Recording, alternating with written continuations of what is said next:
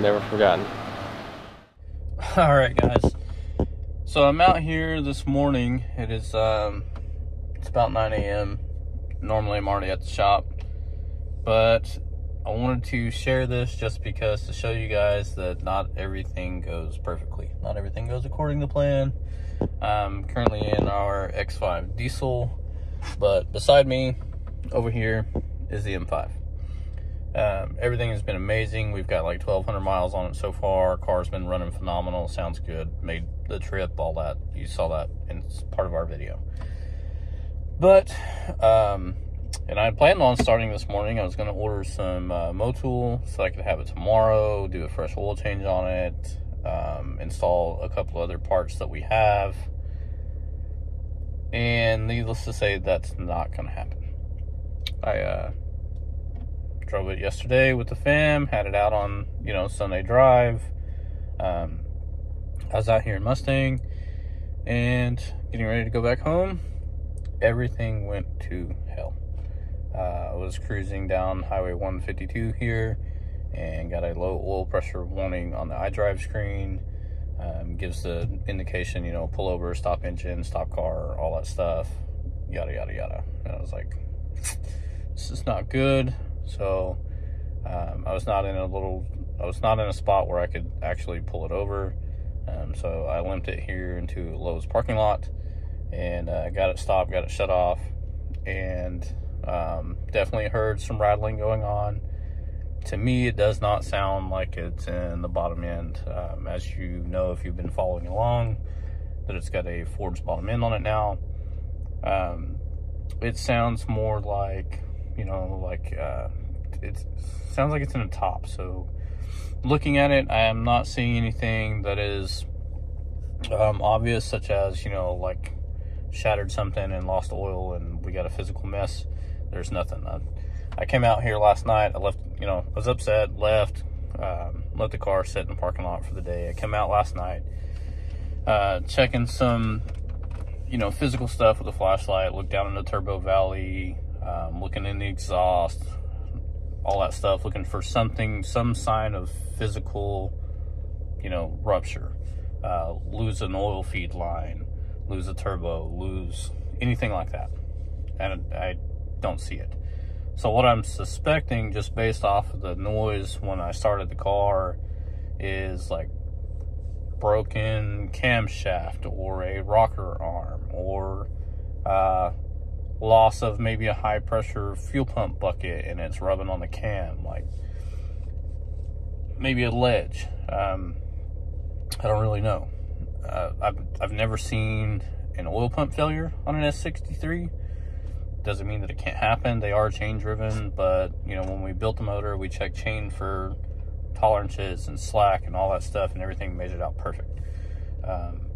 I will say that the pump itself and the camshafts and the rockers are the original to the block, so they've got 90,000 miles on them.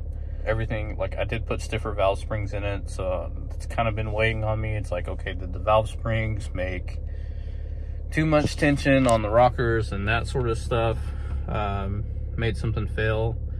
But at this point, I don't know. I'm currently just sitting in the parking lot waiting on a tow truck to arrive so that we can get it up to the shop and get it tore down. But it looks like instead of you guys see in the next series of throwing the intakes on, the fuel pump and that sort of stuff that we mentioned, you're gonna see us tearing this thing apart and showing you guys that not everything goes to plan.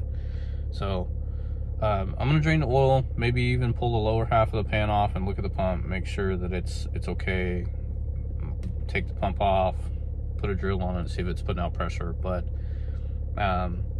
suspicion in mind is telling me that I'm going to have to pull the valve covers, which sucks. A, because we just, we're in a busy season, we don't have time to be tearing this thing back down. And quite honestly, I just don't want to. It's 30 pounds of crap in a 5-pound bag, so I really don't want to go through that again. But maybe I lost a vacuum pump. I don't know. There's a bunch of scenarios like that. So I suppose, stay tuned. And we'll be with you guys right along the way, but my whole point of this video was just to share and show that not everything goes perfect. I wanted to be raw and show you guys that, you know, stuff happens. Even when you think it's, you know, great and you're happy and like everything's working phenomenal, and then boom, it's a car. I mean, there's 100,000 moving parts inside this vehicle, so something happens, and you just deal with it and address it as it comes, and then we'll keep fighting forward. All right, so I got Collins collision or advanced collision and towing, either one of those. Out here grabbing the car, very careful. The car's low, it's got a carbon lip. Man, he's taking his time. He's been real gentle with it.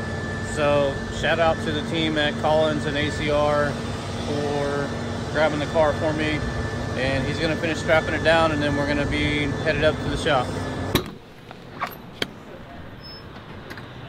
Where do you guys want it? Oh my. It's in neutral, so it'll be easy to roll off. But we're gonna need some I got some 2x4s. It's really low. I mean, you guys know, it's super low. I got it up there, but I barely touched it. He was there with me the whole time, so it was okay. Probably back there on the right of that trash can. Oh, outside? You want it outside? Yeah, we can push it. We'll get it inside. Well, I didn't think we'd be making this video this soon, but I guess the M5 broke over the weekend. Yeah, I'm not really quite sure what's wrong, but it's being towed back to Speedhaus.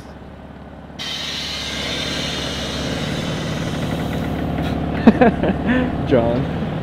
So yeah, it's crazy. It made it 500 miles to the Ozark rally, and now it died in one weekend. Never forgotten. Matt's out grabbing coffee, and then he'll be here, and I guess we'll take a look at it and I guess figure out what's wrong.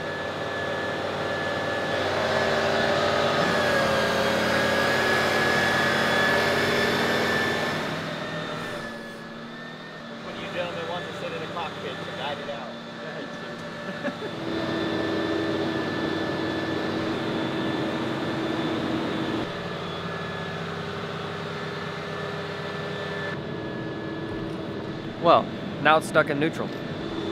No. Yeah. But the parking brake is stuck on. Yeah, I can't get the parking brake to release. It wouldn't do it. There you go. There you go. Now it's in park? Yeah. At least the wheel looks cool. I don't know which one it was. Here you go, though, bro. I think this is exactly what he used. One thing after another. Matt's here. Jeez. He's gonna have to freaking figure it out. Still in park? Yeah. Hello. It's in park.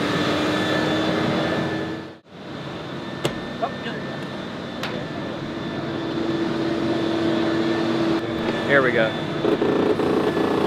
Yeah, M5, something went kaboom. But I think it's on the top. Yeah. Hopefully. It's too, like, tinny to be low. It's high pitched. It's like, I don't know. It's very weird. Like when it's turning over, it's making noise? Yeah, so like you can fire it and it will squeal like metal on metal, and then it will ping, but it sounds like it's right under the valve cover. Like I broke a spring, a rocker, maybe even a camshaft. Like I'm wondering if a camshaft grabbed and snapped. So I guess that means hopefully we can fix it without taking it out? I hope so, yeah. What I would like to do probably first, I've never seen an oil pump fail on this motor. The only time I've ever seen like oil pressure issues on just BMWs in general, with as far as the warning goes, is when I've spit turbo wheels out the back, which I don't have any exhaust, no physical leak, none of that, so I don't have that. So I'm just either, I may drop the lower half of the pan and drop the oil pump and make sure that it's like the little, so there's a small chain there. There's a chain that goes from the crankshaft to the oil pump. Make sure that's not broke. And if all that looks good, then it's going to be something up top, you know, under the valve cover. I don't see it being the train itself that we put in, you know, rods, pistons, that sort of stuff. So, I mean, it's back. I guess we will get it inside. I just figured it was worth an update. Let you guys know what's going on. This just shows that, you know, nothing goes perfectly. The car was running amazing, absolutely running amazing. I was cruising at like 50, just enjoying a Sunday, and got the light first, and then the noise happened after that. So, not really sure. But, yeah. Hey, but the hood's painted. No, it is painted. It looks good too. Cars do weird things. Luckily though, being at a shop, you can fix it. So we'll get this thing pulled in. Next video, we'll tear it apart, figure out what went wrong, and I guess time to fix it.